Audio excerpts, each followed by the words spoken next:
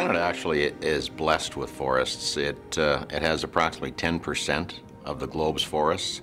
That forest land, for the most part, is owned by provinces and territories. And each of them has legislation and policy that essentially sets out goals and objectives that includes extensive public consultation. And although they have different legislation and policies from one jurisdiction to the next, they do share a common vision, a common goal around sustainable use.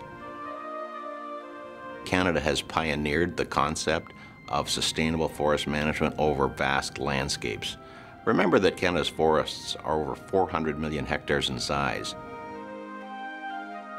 Canadian forest products exporters are some of the largest in the world, producing newsprint, market pulp, and softwood lumber for markets across the world. In addition, Canada's forest also supports a multi-billion-dollar tourism industry, as well as attracts visitors from across the world to enjoy our hunting, fishing, and spectacular scenery. In Canada, we have a number of tools that we're using to protect forest values. One of them, the ultimate one, of course, is legislation, and setting aside areas for complete protection through legislation, either at the federal or at the provincial level. In almost every province and jurisdiction, there is a requirement to report to the public information that provides some sense of progress towards sustainability. There's also the marketplace, and Canada, for example, has some 40% of the world's third-party certified forests.